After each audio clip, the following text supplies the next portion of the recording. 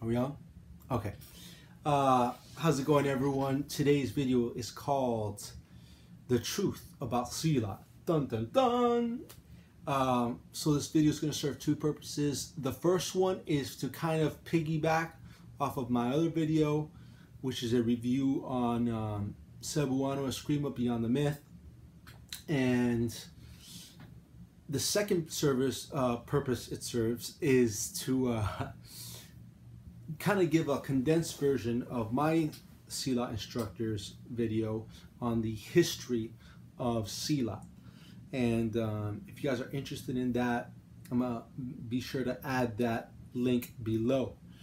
But so in that other video of mine, I talk about how Silat is the mother of Filipino martial arts, and how Destreza is the father, right? Which is Spanish fencing. But this is not the complete story, because, see, the word Silat was not used until the 1900s. Okay, so what was it before that, right? So we go back in history, and you know, the islands of Southeast Asia had migrations coming from India, and with them they brought in their art of Kalari Payatu. I'm not sure if I'm saying that right, but there's definitely evidence of that art in the islands.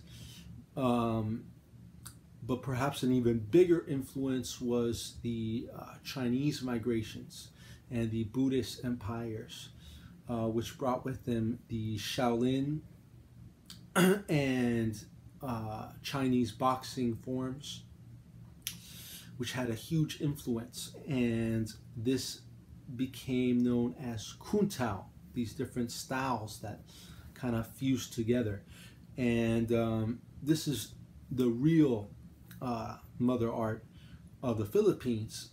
We know that Kuntao was brought to the Philippines via the Srivijayan Empire, which was a seafaring peoples that had ports in the Philippine Islands.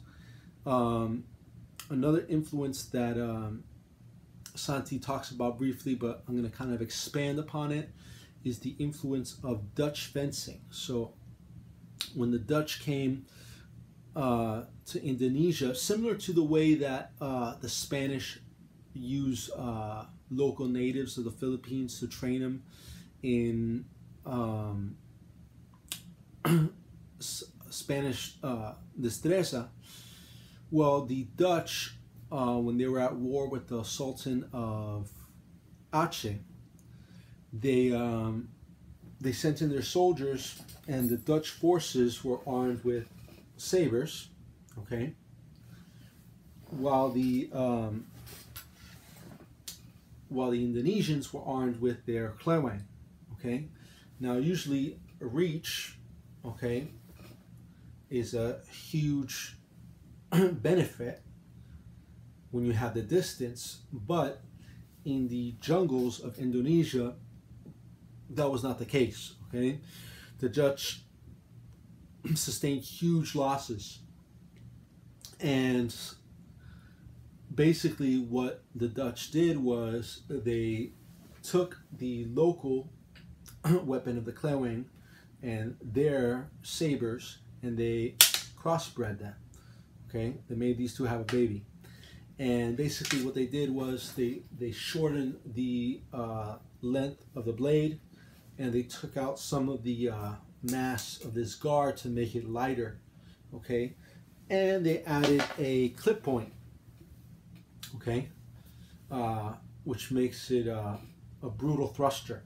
Okay, they trained some of these natives in this new using this new sword, and they armed them with a smaller carbine, and were successful. And the Dutch kleweng was even used in the in America for their naval forces. Dutch kleweng is a great weapon. A buddy of mine is actually making a prototype, or he already made a prototype with Black Fencer, which is where I got this training weapon for the Dutch Clairwanks. So I'll be sure to add that to my page, and once it comes out, so you guys could, if you're interested, go ahead, purchase one. I know I definitely will be.